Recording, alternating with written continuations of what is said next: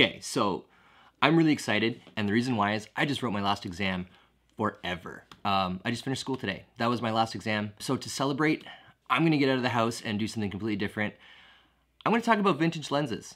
So a couple days ago, I've been cleaning out some of my camera stuff because I have accumulated quite a bit over the last few years, and I came across these. So I have an old Minolta lens here that I found. It's a 1.7 aperture, it's a 50 millimeter.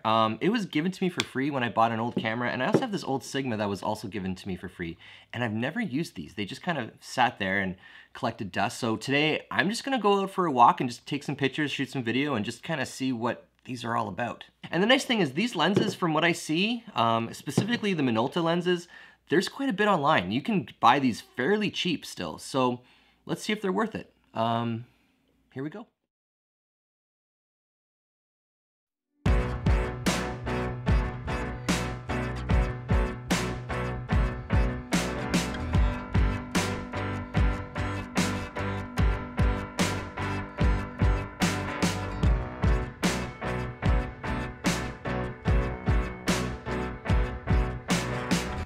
Let me tell you a little bit about this place here.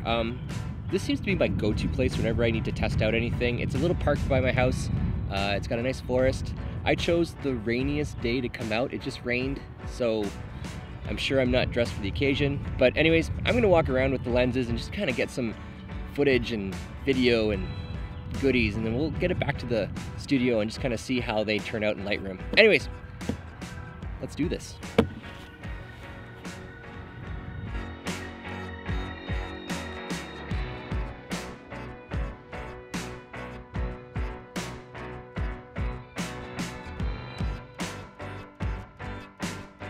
Another reason why I chose this forest, besides it looks cool, is I've never vlogged before out in public, ever. It's just super weird, so there's nobody here. So yeah, this is a first. Hi.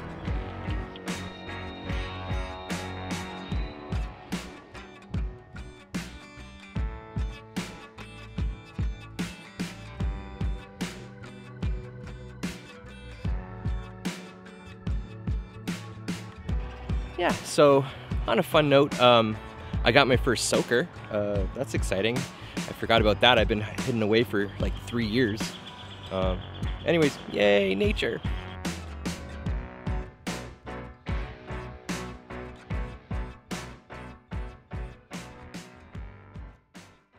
First lens I'm going to talk about is the 50mm Minolta Rokkor lens. I didn't have any issues hooking this up to the adapter. Everything was pretty good. There was no vignetting on the sides or in the corners because of the size of the adapter. Everything worked really well as it should. The first thing I noticed when I got this hooked up and I started shooting was getting used to having all the manual focus and aperture right on the lens. Once I got used to that, I actually preferred it. There's something really nice about having your aperture and your focus right within 2 fingers. Yeah, it's quick, it's easy. You can get shots fast. That was a plus shooting with this lens, is having everything right at the tips of my fingers. Everything I got out of this lens, I could totally use. And I think I mentioned it before, it had more of a contrasty vibe to it, and that could be just because it's older glass, or maybe that's just something that's in my head. But yeah, I was able to pull it in the Lightroom, develop no problem. Everything looked really good. The other lens that I was trying out was this beast here. It's a Sigma zoom lens. It's from 80 to 200. Now, compared to the 50mm Minolta, this thing is a beast. First of all, it weighs a ton. It's solid. Like, it's got a lot of metal components to it, which is good, solid.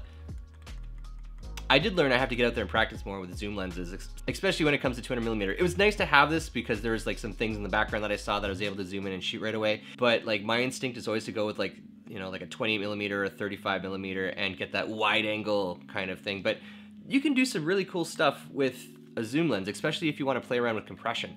So if you want to make things feel a little bit more exaggerated and dramatic, using compression, using a zoom lens to get the shots could really help out. Now, this one, you can tell it's older. I noticed there's some glass that's a little loose, yeah, and it definitely needs a thorough cleaning. That's what I found when I got into Lightroom, that there was dust that I missed that I don't know where it's coming from, if it's something on the inside or I don't know. But other than that, it was a lot of fun. to shoot with this.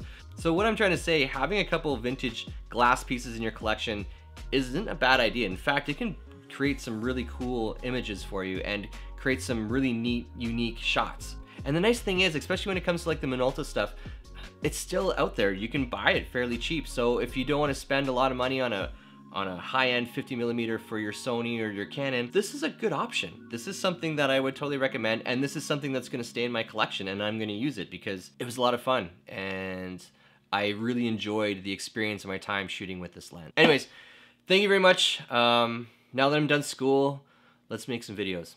Take care, everyone.